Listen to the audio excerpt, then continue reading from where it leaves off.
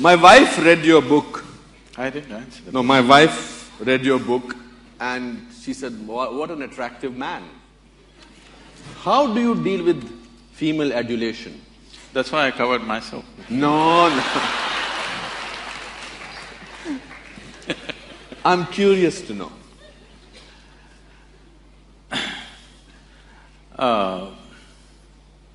The thing is, this is a very human ailment that all the time we have to recognize people by their gender.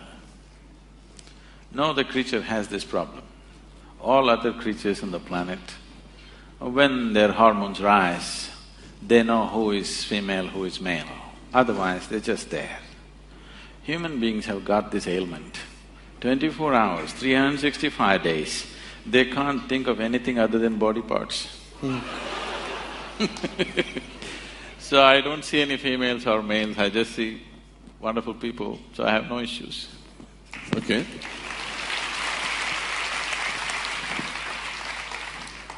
There's a very intriguing… people make these great prophecies about world coming to an end, etc. Will the world come to an end in 2012? So all those people who firmly believe that the world is going to come to an end the coming year, what date do they know? We are in September 20… No, do they know what date it will come? No date mentioned. There was a date mentioned last year. Okay. We've crossed that, thank God. What I would tell them is, we have a lot of work to do. I have lots of work to do. 2013, 1st January, because anyway 2012 the world is going to end. On 2013, 1st January, all your wealth and money and everything, please write it to Isha Foundation, there's work to do.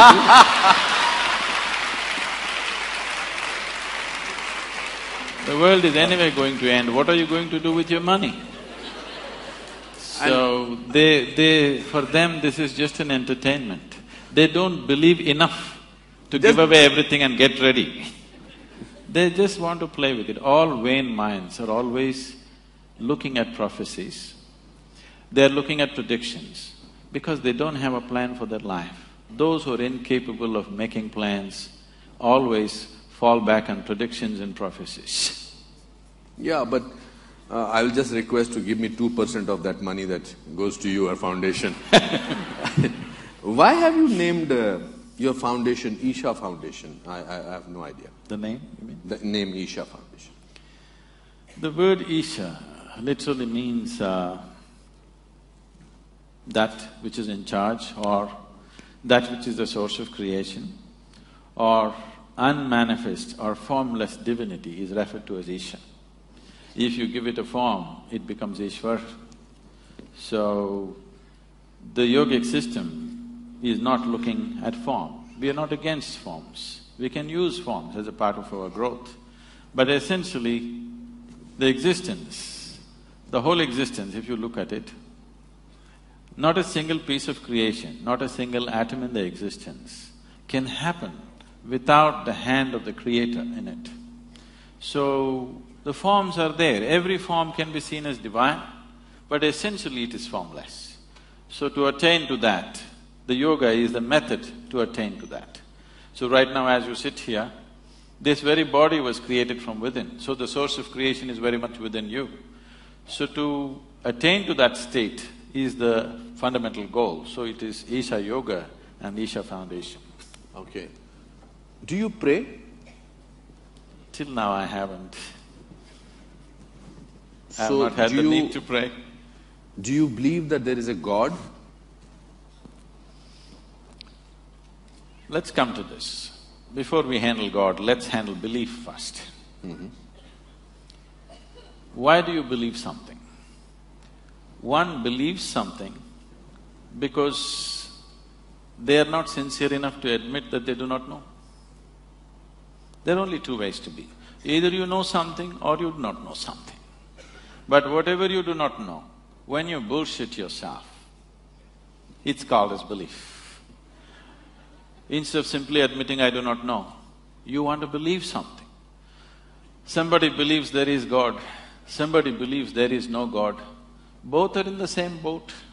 They think they're different, but both of them are not straight enough to admit that they do not know. What is the problem in seeing what I do not know as I do not know? They have a problem because they do not understand the immensity of I do not know. I do not know is a tremendous possibility. Only if you see I do not know, the possibility of knowing arises within you. If you see I do not know, the longing to know will come. If the longing comes, seeking will come. If seeking comes, the possibility is alive in your life. Everything that you do not know, if you believe, you're destroying the very possibility of knowing. So coming to God, there are various kinds of beliefs across the world.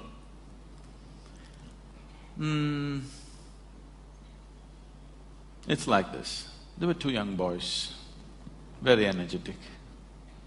When young boys are very energetic, they tend to be constantly in trouble, you know. So these two kids are always in trouble, two brothers. The parents are very embarrassed that the whole neighborhood is discussing their children. They want to fix them. It's easy to reproduce, but you don't know how to fix your children, do you? So they decided to take them to the local parish priest. They decided to take the younger boy first because together they're strong. They took the young boy, made him sit in the priest's office and they left. The priest walked in. With his long robes, he walked up and down, creating the necessary drama, you understand? Because drama is needed for effect. Absolutely. So he was setting up… We are on the stage. Yes. He was setting up the situation and the little boy was doing the ping-pong act, watching the priest moving around. And in mid-stride, he worked out a strategy. If I remind this little fellow that God is within him, all his mischief will go. This is the whole problem. People who have never raised children, they have fabulous ideas about how to do it. People who have raised children, they know no damn idea works. If you have the love and commitment, you wait out the problems, otherwise you suffer. That's all there is. But I think maybe when people are enlightened, they don't think that there is a God existing. No. There are people who are not enlightened. There are people who don't have enough money to sort of… they have to depend on somebody. They say that… Let me finish the joke. Sorry? Let me finish the joke. Okay. My problem is that I can't hear you what you are saying. There is something with with the speaker. The monitors, please, if you can do something. No, I need to do something about this because I'm not able to hear what you are saying. Okay. So, I don't know how do we go about it. Some speaker has to turn this side so that I can hear what exactly are you saying. So is there anybody from the technical team who can do that? Turn the music monitors this side, please. Yeah, is it good? Hello? Yeah. Yes. Thank you. Thank you, sir. So the priest worked out a strategy, how to get the mischief out of this boy. He thought if he reminds him God is within him, all the mischief will go. So he stopped mid-stride and in a booming voice he said, "Where is God?" The boy looked bewildered, looked all over the office because if God is, he must be somewhere in the priest's office. So then the priest saw the boy not getting the point. So he leaned on the table. He wants to give him a clue. So pointing at the little boy, he asked, "Where is God?" The boy looked even more bewildered and looked under the table. Then the priest thought, okay, he's not getting it, he wants to give him a proper clue. So he walked around the table, came to the boy, tapping on the little boy's chest. He asked, "Where is God?" He's telling him it's here. The boy just got up and bolted out of the room, ran to the place where his elder brother was, and he said, "We are in real trouble." The brother asked, "Why, what happened?" He said, "They lost their God and they think we did it."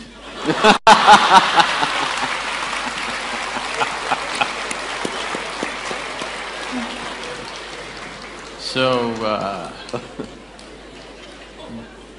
there are belief systems and belief systems and belief systems. But at the same time, the idea of God is universal. Why this has come is, see, the moment you're born, you look around, there is so much creation. You need an explanation. So you look at your mother thinking she could have done it. Well, she delivered you, but she can't do the planet, you know. You look at your father, he doesn't look like that. You look at many other adults, they don't look like that. So you need an answer. You ask somebody who's little larger than you. Instantly they say, there is somebody up there who is doing all this. But see, we are sitting in a round planet, aren't we? Are we? We're sitting in a round planet, not even in the North Pole, at a certain latitude, and the planet is spinning. If you look up, you obviously look up in the wrong direction.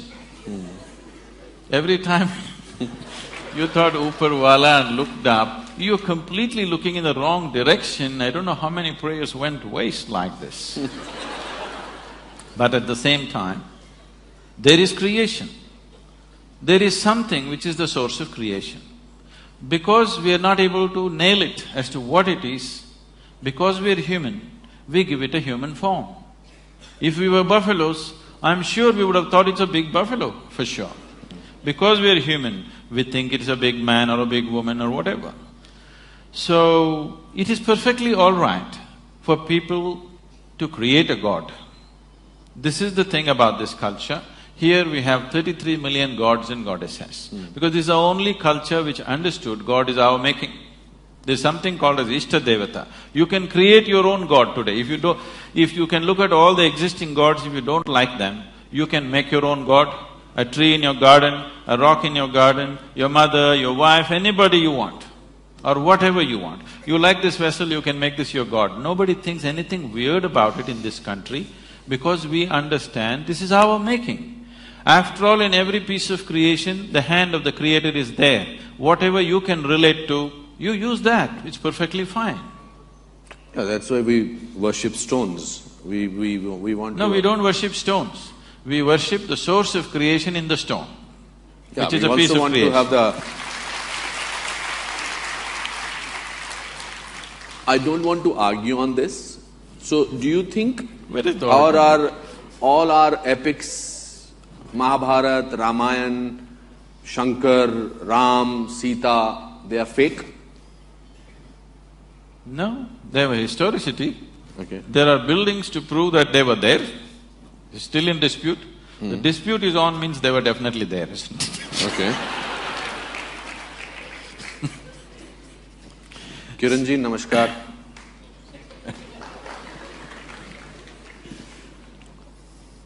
No, I will still want to probe a little further on this topic. We have major mandir, masjid issue, Ayodhya issue, etc., etc. We are still fighting about that. So, why is all that fighting going on? If there is no God, or if there is a I did not belief. say that. No, you said there is a belief, people needed somebody as a belief of God. All the fight in the world is not between good and evil as people project it to be. All the fight in the world is between one man's belief versus another man's belief. If you saw, I really do not know, you wouldn't fight with anybody. Because you believe one thing and somebody believes something else, you're invariably going to fight today or tomorrow. It's just a question if you can manage them for some time. Someday it'll spill out on the street. So, it is time. See, there was a time when people worked with the instrument of belief, when the human intellect was in a certain way. Today it is time, there is substantial intellect on the planet. Today it is time that we establish a certain level of seeking in a human being rather than just pumping him up with belief.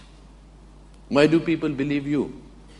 Who said they believe me? This is a huge full house. No, they're looking… Everybody is they're clapping. sitting there evaluating every word that I say. I don't think they believe whatever I say.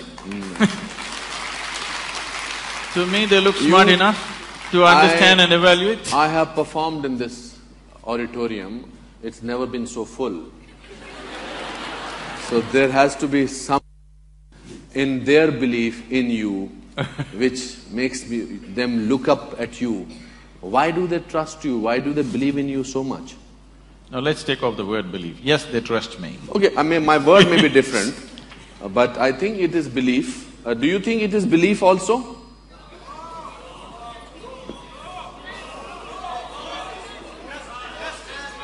Okay, just a minute. Give me some. People who think over here that you have full belief in Sadhguru, raise your hands. There are some people, okay. Okay, Kiranji is also one of them. Do you think that Sadhguru has powers which you don't have? They can't ride a motorcycle like me, I'm sure. What are those powers? What makes you different? What makes you special? What makes Pallavi Gupta writing a book on you and calling it you? What makes her change her life? What makes people over here, so many people I know who will not come to a function like this, they are here and they are here on time. What is it in you that makes you different? Because they know if they don't come on time, I won't let them in. But they dare not do that. So what makes you different? Also, I read in the book that at the age of 9 or 10, you wanted to find out things. You got hold of snakes, you went into the darkness, you went into the cycle and you wanted to see whether the cycle, you fall down from a ditch. Today, if any 10-year-old child will start doing it, he said, I'm going to ape Sadhguru because he did that. I don't think any of the mothers are going to let them do that. So what is it which is so special about you? It is not special.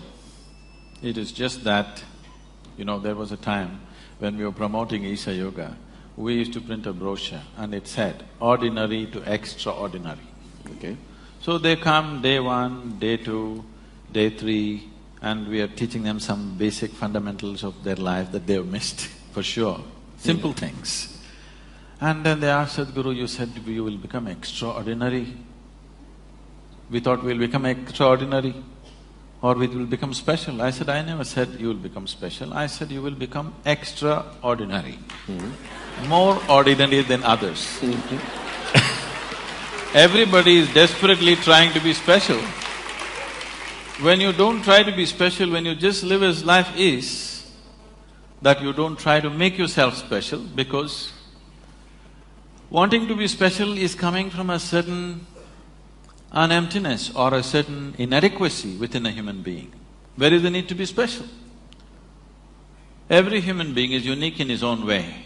If he tries to be special, he'll only end up aping somebody, he will not be himself.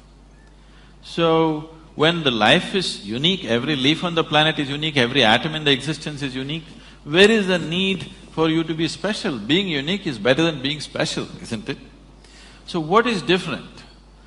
It is not a question of something being different, it is just this. See, the very nature of the existence is like this, the very nature of what's happening around you is like this. If you convert if you convert mud into food, we call this agriculture. It's the same mud. Can you eat the mud? Can you take it on your plate and eat it? No.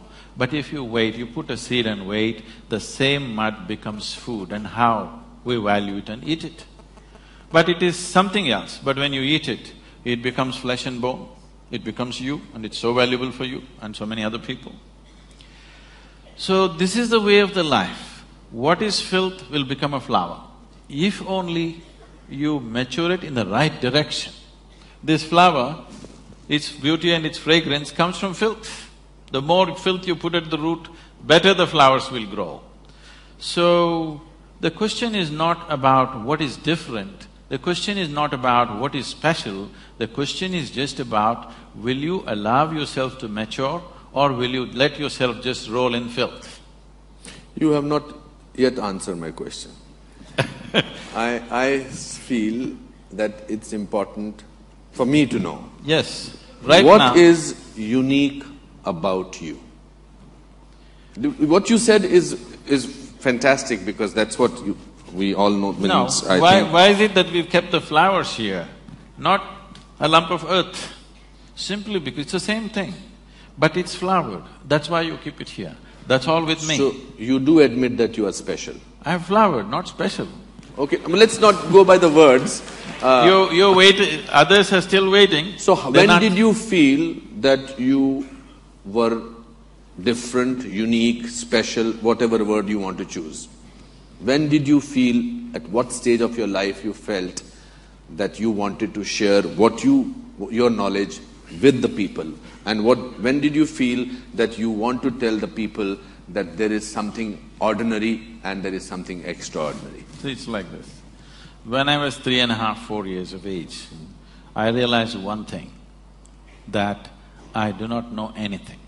I just do not know anything. To such an extent, if somebody gives me a glass of water, I keep staring at this water for 3-4 hours at a stretch. If I find a leaf, I'm looking at it for 6-7 hours at a stretch. If I sit up in the bed staring at the darkness, I sit like this the whole night. Now, what is happening with me is just this. I do not know what water is. I know that if I drink it, it'll quench my thirst. But even today, do you know what water really is? You do not know. With all this science, have we understood even a single atom of creation in its entirety? We have not. So if I look at the water, I still do not know this, so I did not know how to shift my attention to something else. I would just be stuck with this. In this condition, they sent me to school. Yes, I read that quote of about you going to the school. So I went and stared, paying absolute attention to the teachers. The kind of attention nobody would have paid them, total attention. Initially I heard their words, I understood what they were saying. After some time, I realized they were only making sounds, I was making up the meanings in my head. Even now, I'm only making sounds. Because you assume you know English language, you're making up the meanings, isn't it? I am trying to. If I suddenly speak in Tamil or Telugu or something, I would be just making sounds as far as you're concerned.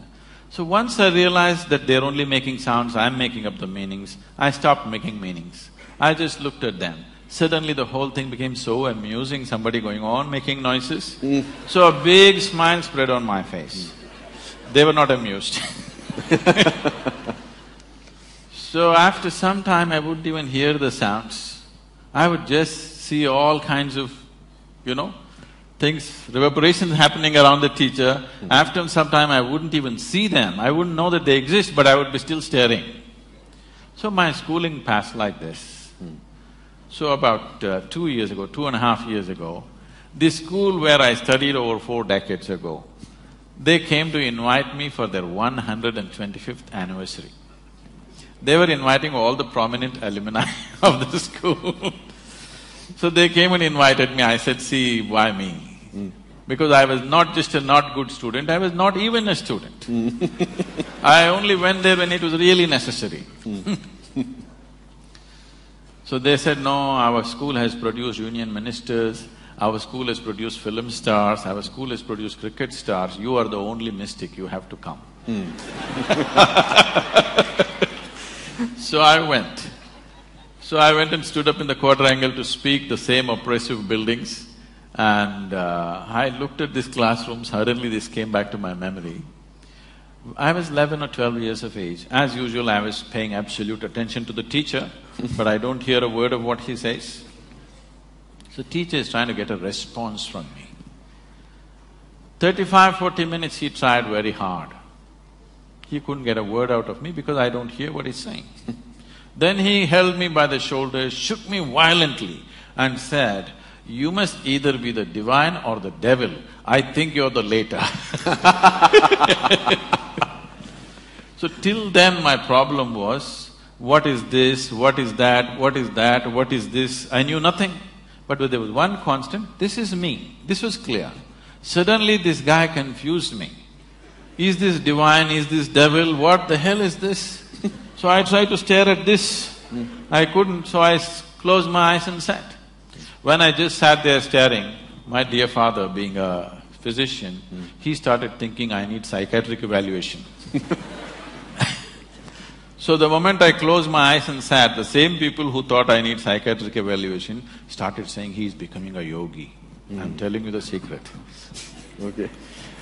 I was staring at somebody, they thought I need psychiatric evaluation, I was staring at something or somebody. The moment I start staring at myself, they said he's a yogi. So I started staring at myself with my eyes closed, looking for hours on end, days on end. Then, I got into my youth and so many things happened, finished my university somehow and got into a business, and one afternoon, I come from Mysore, where at least at that time the tradition was like this. If we want to test our motorcycles, we ride up Chamandi Hill. Yes. You've been there? Yes.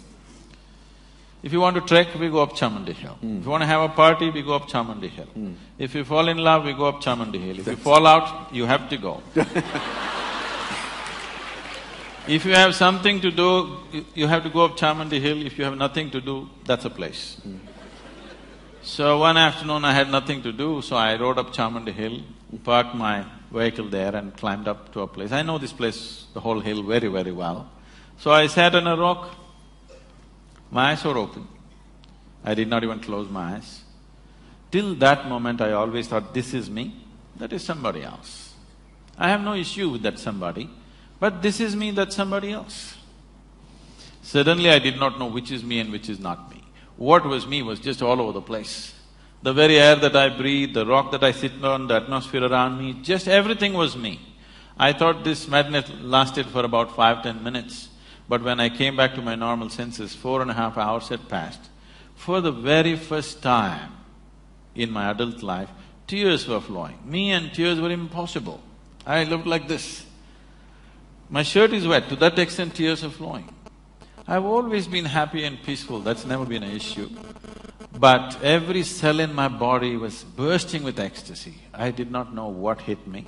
When I shake my skeptical head and try to figure what's happening, the only thing that my mind could tell me is maybe I'm going off my rocker. The closest friends around me, when I said, something is happening to me, look at me, they said, what did you drink? What did you take? This is all they could ask. So, I did not know what I hit. I did not know what happened to me. All I knew is, I have hit a gold mine, I don't want to lose it. So if I sat down, I would be just simply dripping ecstasy like this. To a point, I think it's 2 minutes, 7 hours, 8 hours have gone. Once I sat down like this, and I thought it's 25–30 minutes. And when I opened my eyes, there were garlands around me, people pulling my legs, Indian tradition. And somebody asking how to do his business, somebody asking when his daughters will get married. And I thought, what happened? Where did these people come from? I've been sitting there for 13 days. I thought it's 25–30 minutes. Oh. Because I just lost sense of time. If I sit like this, time just flies off. You must know this, every human being knows this by their experience. See, on a particular day, if you're extremely happy, that day just flies like a moment. Correct, absolutely. If you're depressed, one day flies like an eon. Correct. Isn't it? So if you're absolutely ecstatic, you will see hours and days will slip like moments. You won't know any sense of time. And body will not know, mind will not know. It just… only people around you know that time has passed, but you just have no consciousness about time. So, then I thought it's so simple. If I sit here, I'm bursting in ecstasy. What's the problem? I'm going to rub it off on the whole world. It's 30 years now. Next year, 2012 is going to be 30 years. And see, I became like this. Still, people are attached to their misery, they haven't given it up. We have touched a few million people. Today I can say that a few million people, if they close their eyes, tears of ecstasy will flow out of them every day. They're like that, millions of them. But millions are not still the world. So as a part of this, now I decided, if people don't want to live in ecstasy, at least let them die in peace. So we brought in another level of spiritual process, very simple, that everybody can do, one drop spirituality for everybody. At least it'll let them die in peace. How do you… that was a wonderful story what you just spoke about, tears. How do you explain, if you have to explain spirituality to a common man who does not understand, how do you explain what is it being spiritual? See, what is physical about you? You gathered, isn't it? You gathered over a period of time. Yeah. What you gather can be yours. I'll not dispute that now. Okay. But it can never ever be you, isn't it? Okay, if you can simplify that for me. See, right now, as I'm speaking, I take this vessel and say, this is my vessel. all of them will think, oh, Sadhguru's got a problem. But I have a reputation of being wise, so they will wait. Let's see. But after some time I say, this is me, then they'll say, let's go. Because this is a clear sign of insanity. This is happening to you every day. See now that water, is that you? I feel like doing this. That water, it's not you, but you drink it and it becomes you, isn't it? So what is not you is becoming you. What is not you cannot become you. You believe it's become you. Okay. How many…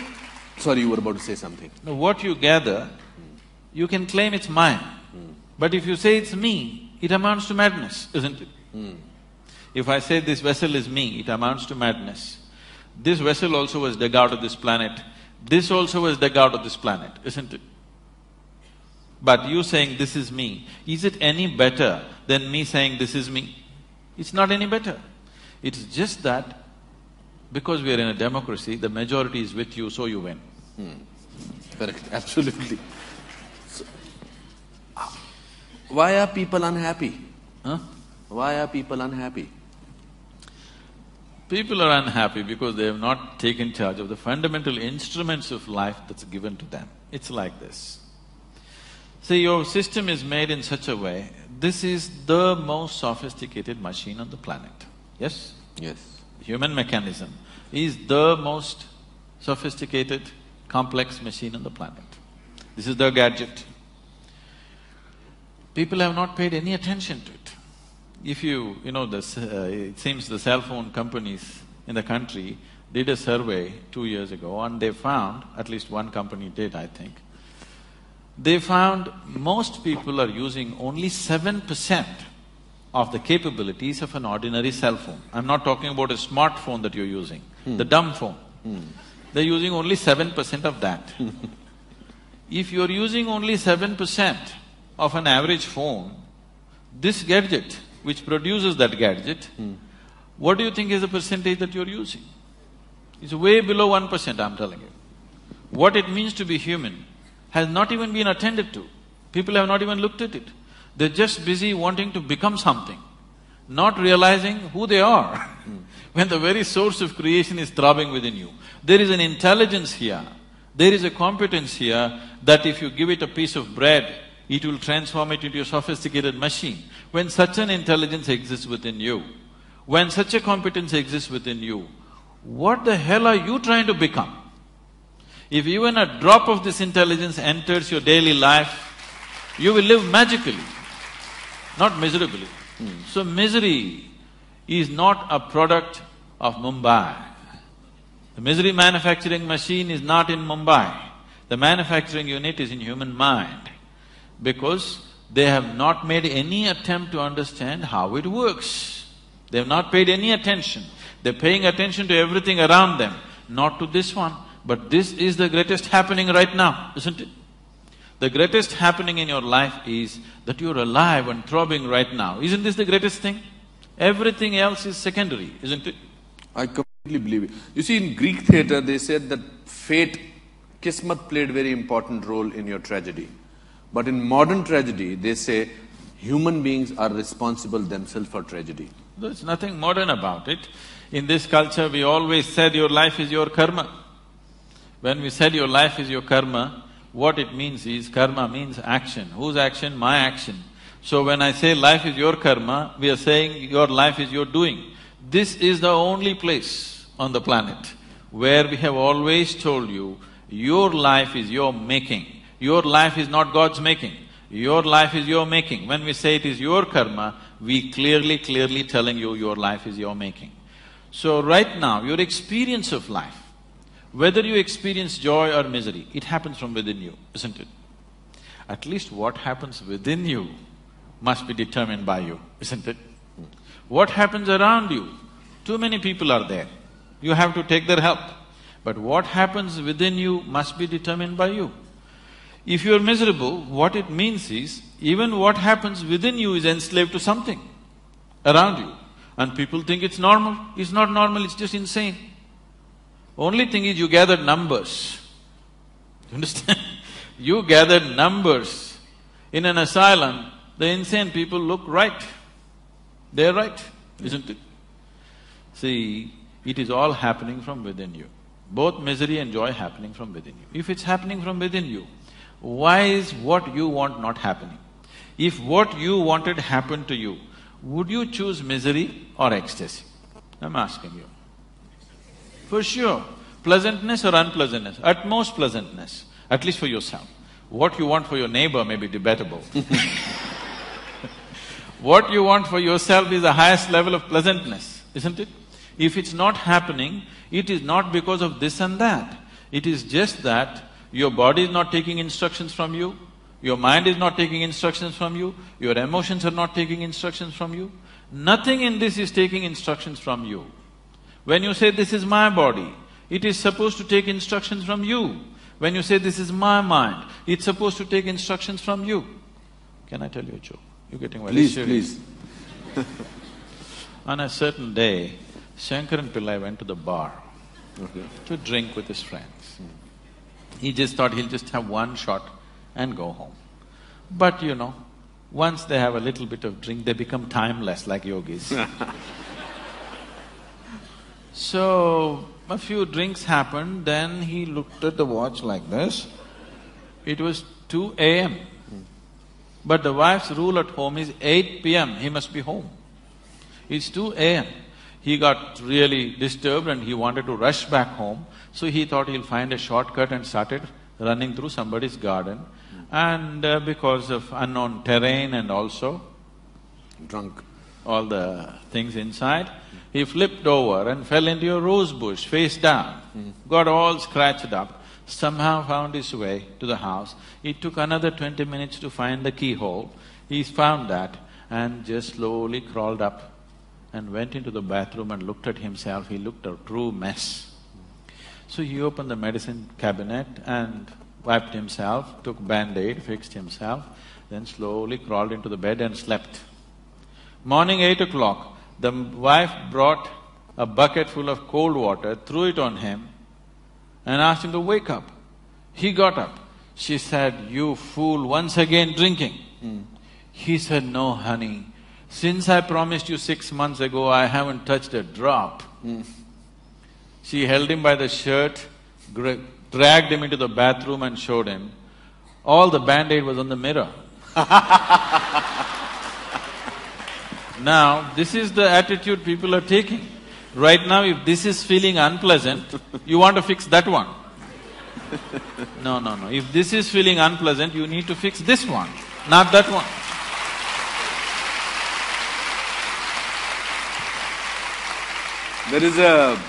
There is a beautiful shairi on this, what you narrated just now. I must share it with me. It says that umr bhar यूं ही गलतियां करते रहे, उम्र भर यूं ही गलतियां करते रहे, धूल चेहरे पर लगी थी, हम आईना साफ करते रहे.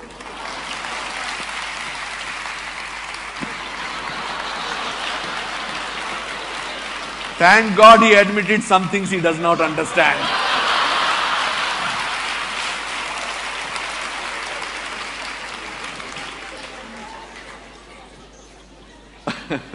It's a language, not the poetry.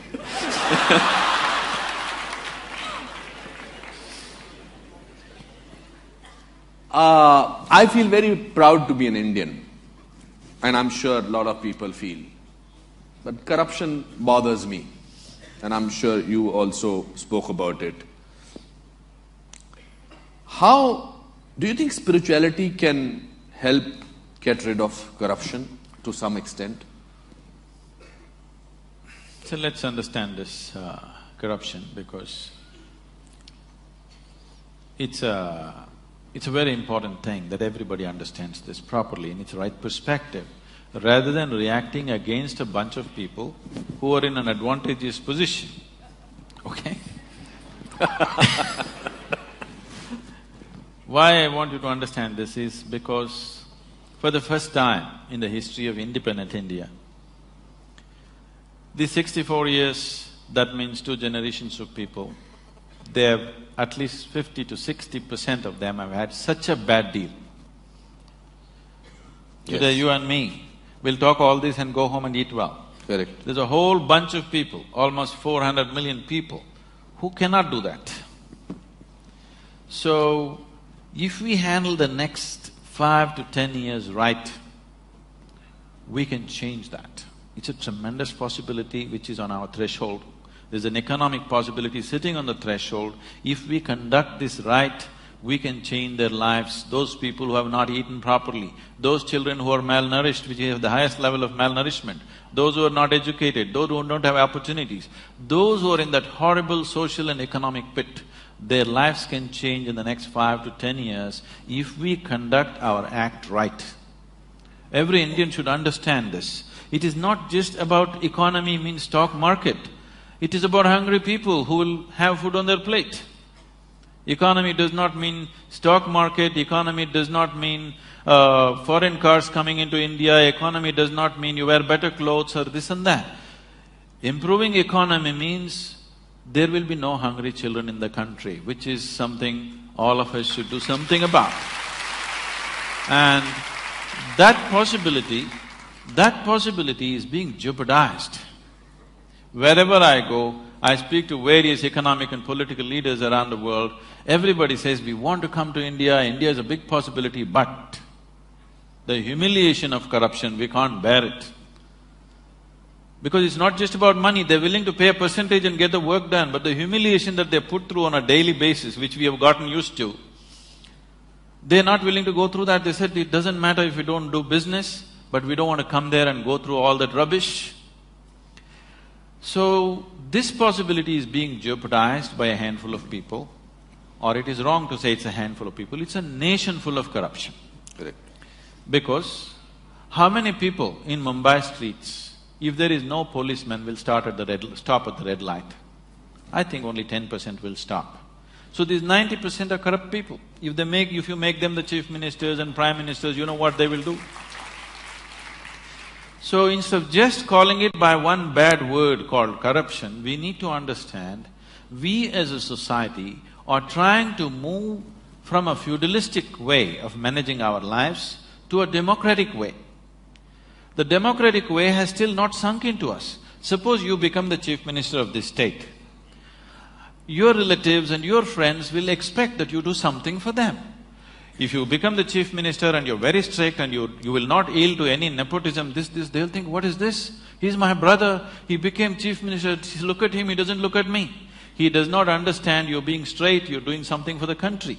So I'm saying in our psyche, we are still feudalistic in nature, but we are trying to run a democracy.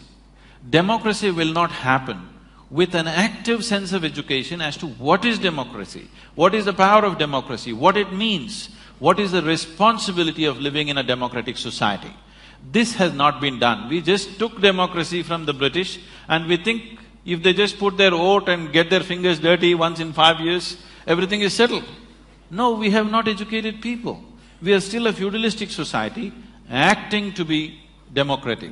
So, many people, the corrupt people, the very, very corrupt people in the country, I have met them, they're bewildered. Why are people upset? I'm only doing for my family. This is just a little bit of misunderstanding about Einstein's theory of relativity. You know, Einstein said everything is relative. They misunderstood relatives are everything.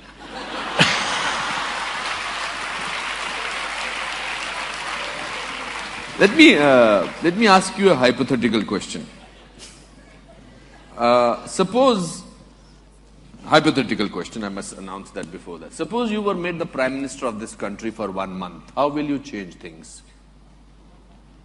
See, there are enough instruments in the democratic process. Making me or anybody a Prime Minister for 1 month is a cruel thing. Okay, for 5 years? Yes. So you admit that 1 month is not sufficient? No, because 1 month is a very cruel joke.